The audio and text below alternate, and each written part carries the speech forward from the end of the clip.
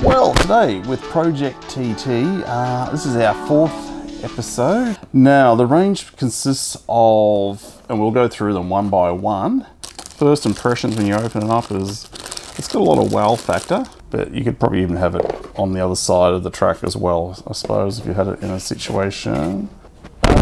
Again, it's from the Settle & Carlisle Railway, and it's the signal box. It's a weatherboard structure. Okay, the water tower, again, it's another brick structure, doorway, and everything's glazed with windows. Slate tile roof, and they're running in the same theme.